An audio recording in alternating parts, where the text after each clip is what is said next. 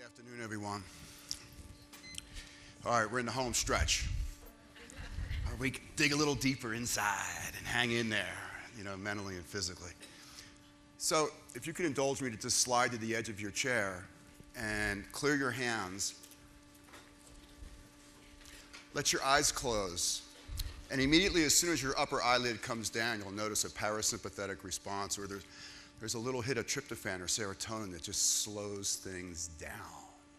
Roll your shoulder blades up, back, and down a couple times, and just let go of anything in the upper back or the back of the neck that might be disturbing the peace that's in your heart and your mind.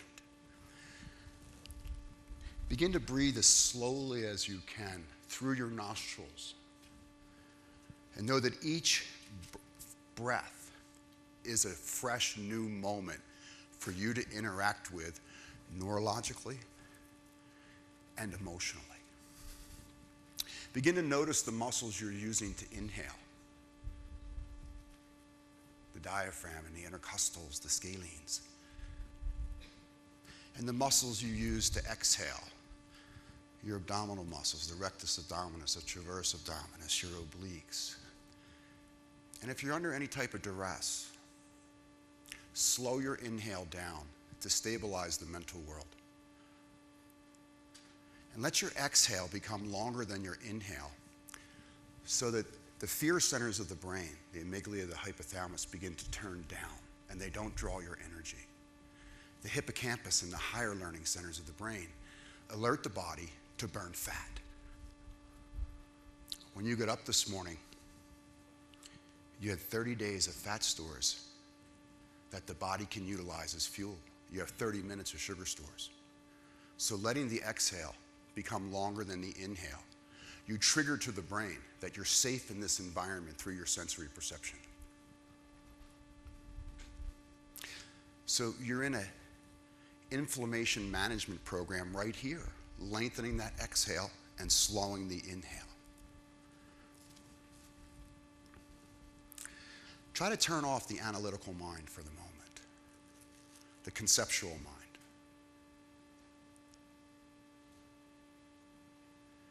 And when the next inhale is complete, sit up tall and hold the breath in and contract your abdominal muscles slightly. Just feel the moment first. And then exhale slowly through your nose. If you know how to use the ocean-sounding breath from the yoga tradition, allow that to happen. And then pause at the base of the exhale. Your kidneys will secrete EPO, and there's a relaxed energy there on the next inhale, and you're slightly aroused. For those of you who don't know how to do the ocean-sounding breath, open your eyes, bring the right hand up to your face. Exhale through your mouth, and you'll sense a neutral tone coming from the epiglottis at the top of your trachea. Your brain just identified that point. Close your eyes, contract that point, and now when you breathe, notice it takes you longer to inhale and longer to exhale. Your five sense perception introverts before you extrovert into the field of pure potential.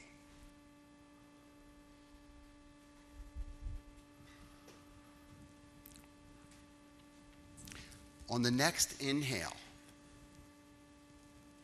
place those feet down on the ground and notice how the brain loves to feel you grounded, rooted, centered.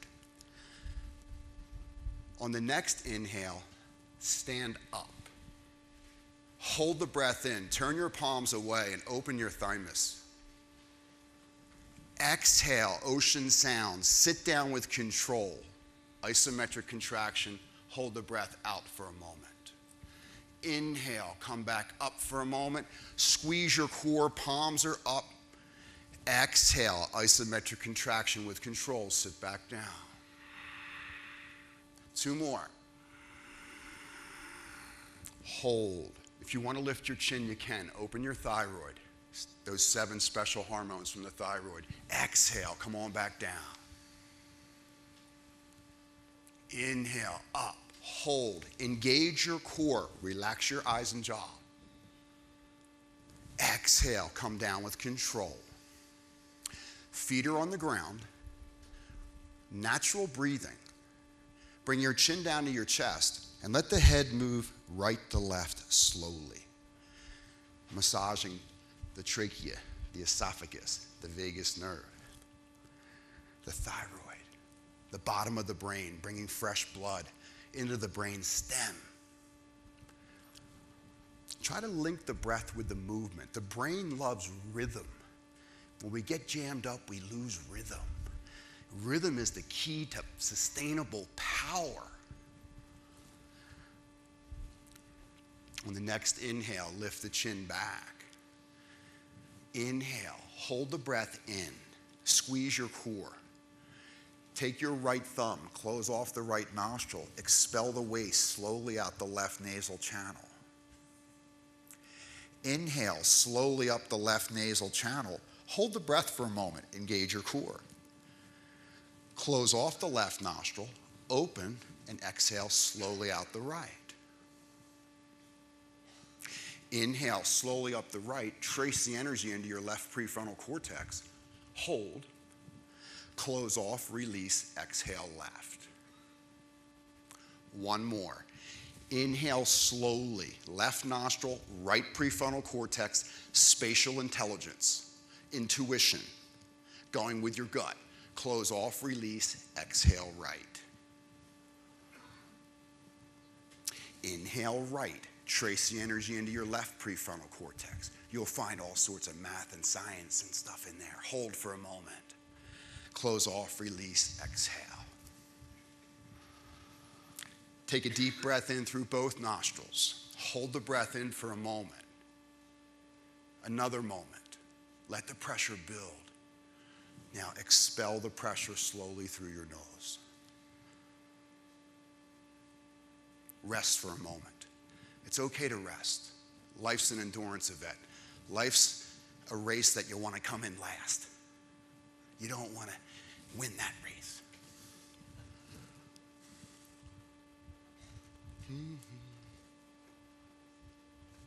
And then when you're ready, open your eyes. How's that feel? Because you're great. So let's talk a little bit about the fundamentals about what's going on behind the scenes of our conscious brain. The autonomic nervous system plays a huge role in regard to our cerebral activity, our neurochemistry, whether we feel self-confident or we feel like we have no confidence, and how we work with our gut, our emotional intelligence, our EQ. The right nostril, on the inhale, feeds your left prefrontal cortex energetically, and there's a slight sympathetic charge to that. There's a little bit of heat and adrenaline that comes to that. The opposite nostril, the left nostril, is parasympathetic. It's based in cooling, chilling hormones. It feeds the right prefrontal cortex, which is things that haven't happened yet in your life. It's the next chapter. And when you're stressed out, when we're in fear states, it's hard for the brain to interact deeply with what the next gift the universe is trying to give you. So this autonomic response is amazing around the breath, because the breath is one of the few autonomic functions that if you want to control your breath, you can. If you don't want to control your breath, the autonomic nervous system will do it for you. Your body inhales on its own. You know, if you just sit here and hold the breath out, I guarantee you the body's going to inhale on its own. So it's an amazing tool that we can use to start to really get centered individually and as a community to really push consciousness. When we think about the science of breath control, let's just make it as simple as we can. The length of your breath, how long it takes you to inhale and how long it takes you to exhale, is going to trigger a neurological act that is going to either lengthen your thoughts or give you short, bumpy thoughts. When the breath is short and bumpy on the inhale or exhale, the brain takes a seat back and it begins to become aggressive or defensive. And in that bumpy thinking, we begin to lose our grounding rods. And we're dancing way too much. So slowing the breath down, taking a rich, full inhale, diaphragmatically breathing. The length of the breath is going to dictate the length of the interaction of the scalar thoughts that are taking place in your brain at any given moment, which gives you a greater chance to control the flashcards of the photons you're watching in your brain.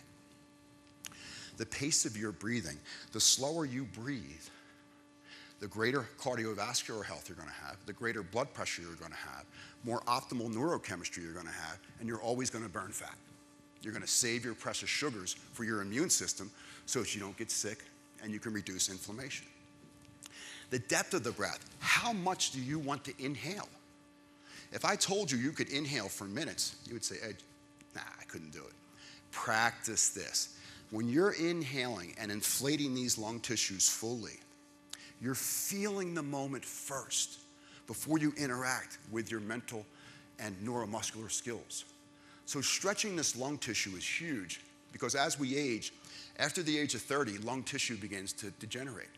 So practicing the depth of the inhale, the brain will naturally reduce the information further in whatever subjective state you're working with to maybe give you a way of going off a path of a behavior, choice, perception, expectation that's no longer serving you. So you remain completely present. One of the great things about nostril breathing is how it affects the 12 pairs of the cranial nerves. So when you think about it, when you breathe through your mouth, the air just comes in unfiltered, cool, and it goes right into the upper lobes of your lungs, which are imbued with sympathetic nerve endings. Blood pressure goes up, heart rate goes up, thoughts start to fly, digestion starts, viscera goes quiet, and you just start to digest yourself, and all your sugars burn up. So when you think about it, look at how these cranial pairs go back. First, cranial nerve, the nostrils, eyes, ears, coming down into the low jaw. My invitation for you is to keep your eyes and low jaw relaxed as much as you can for the rest of your life. So you're getting as much energy to flow through these cranial nerves. So they're reading the environment and giving you the best opportunity to interact with the creative force of the universe so that you can get out of your own way where you need to and let the universe fulfill the dream that you're ready to do.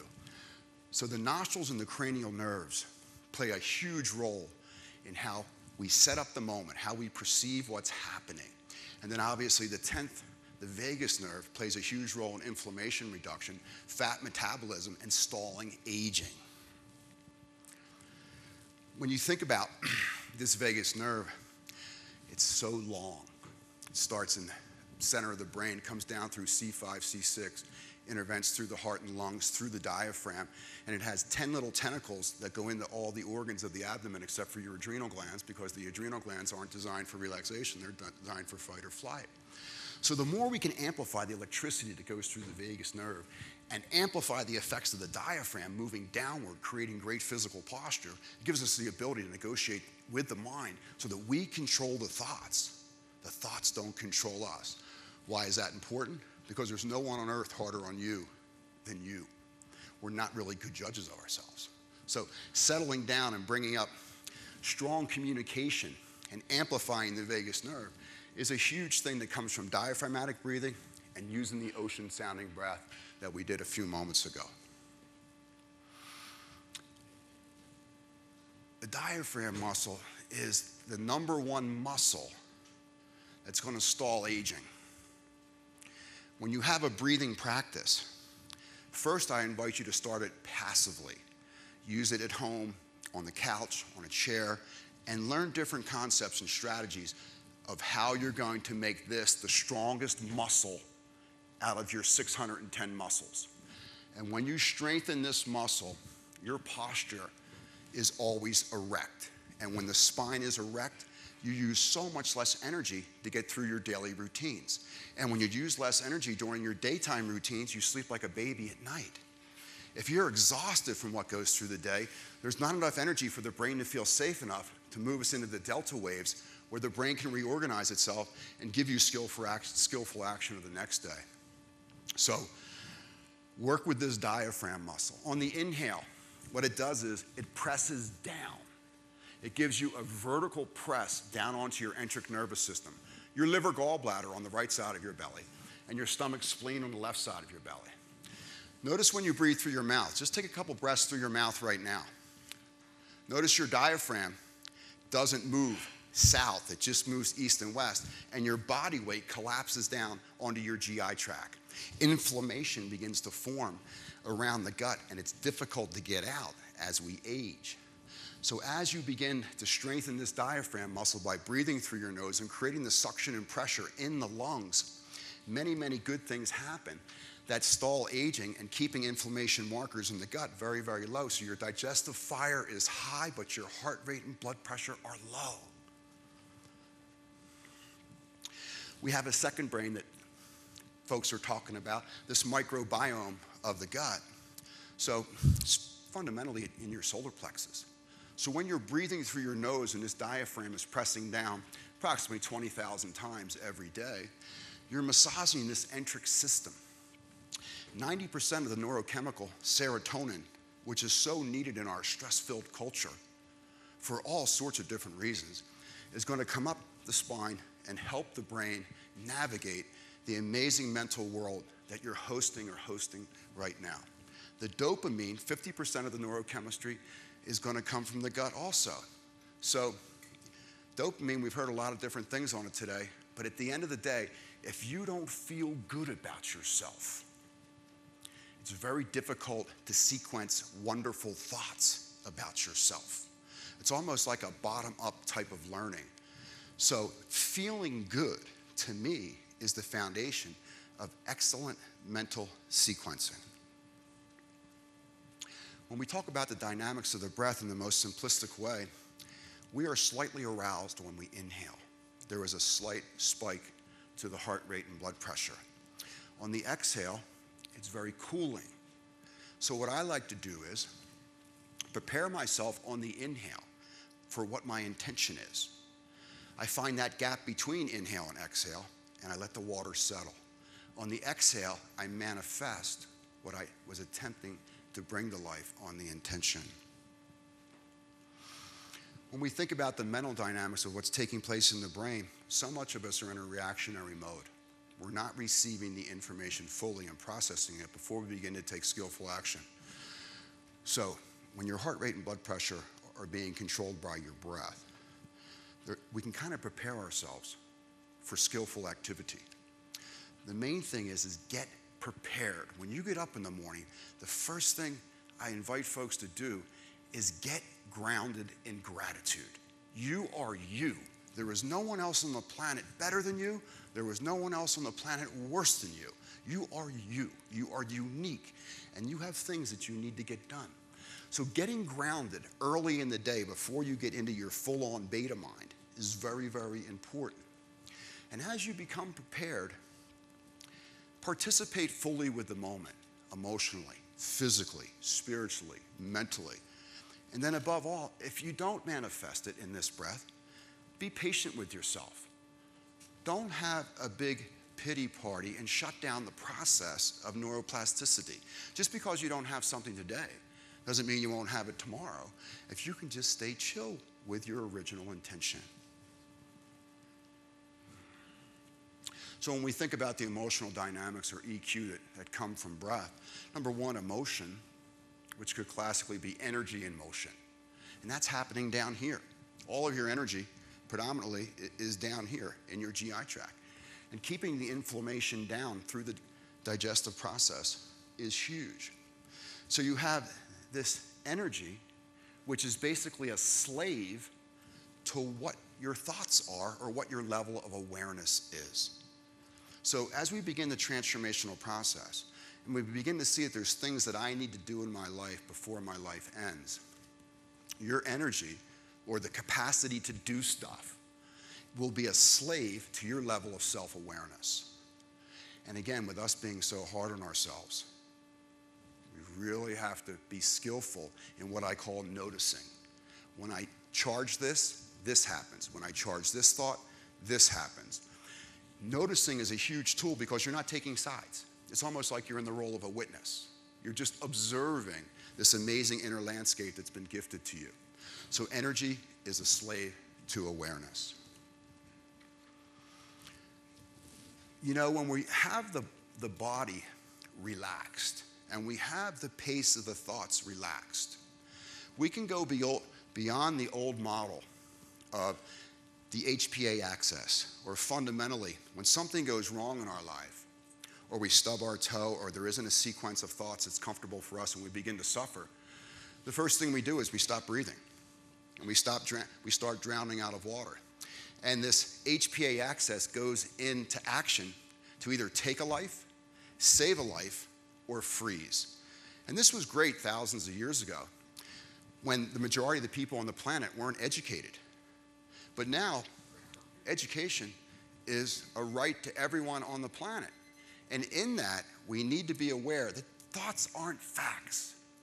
And when we can have a relaxation response in a breath, and when there's stress in our life, we can transcend from this old animal model into a more refined model. All new awarenesses, as we age, come from the hippocampus, and it evolves into new awareness. So the hippocampus can give us more information around the old answers. The pineal gland is going to relax us, create space, and the serotonin is going to keep us calm. And this is a wonderful way for all of us as a species to keep the planet filled with peace rather than war, and it begins internally with each of us. We just did some diaphragmatic breathing. You can breathe diaphragmatically through your nose, fast or slow, depending on what your energetic needs are. Breath retentions. You can hold the breath in, you can hold the breath out. You can always hold the breath in twice as long as you can hold it out. Alternate nostril breathing. This is a wonderful way to create flow, or to create a way that the brain is always creative, increasing imagination, going beyond fear states. Looking to synchronize the brain is one of the great things that alternate nostril breathing does. The idea is to be awake in your dream. And when we're exhausted, we just fall asleep. But when you can be in these theta brainwave patterns where you're not fully awake and you're not fully asleep, you're like the same way you were when you were 1 or 2 or 3 years old. You're just reading the environment, you're downloading the information, you bring it into your heart, and you have it there for yourself when you need it. You just have to remember that you know how to do this because you've already done it. When we're talking about wellness, one of the things I do with companies that I work for, number one, is brain breaks. Every 90 minutes or 2 hours, we push the computer away. We do some sort of activity. If you're a creative person, we get you out of the right prefrontal cortex, we put you in the left. If you're a numbers person, a lot of to-do lists, we get you out of the left prefrontal cortex, we put you in the right, and we cool down that left prefrontal cortex. Brain breaks are great. The less energy you use during the day, the greater sleep you're going to have at night. One of the things you want to do is you want to learn how to create flow in your life. The old yogis knew about this, and now it's just being proven in science that when you can create the 5 neurotransmitters, the norepinephrine that gives you that laser-like focus, so you're not distracted from the part of you that says you can't do it or everybody else is better than me. When you bring up that dopamine, you feel really good about your chances to take down whatever's in front of you and open that door. The anatomine, that bliss molecule that allows both prefrontal cortexes to communicate through your corpus callosum, so there's only one voice in your head, not many. Serotonin, obviously you got to be cool, you got to cool the fire. And obviously the opiates from the brain, the endorphins, so you can handle higher and higher levels of resistance for you to meet the goals that are going to satisfy you. The boundaries of the self are false. There's progressions that we all have to go to achieve our goals, but there is nothing that you cannot achieve. Make a plan, stick to the plan, be persistent, learn how to breathe. There is no such thing as failure, there's only lessons, so stay with it. I'm launching a new book today, Life with Breath, IQ plus EQ equals a new you. It was great to be with you all here today. I wish you nothing but the best. Thank you very much. Thank you, everyone.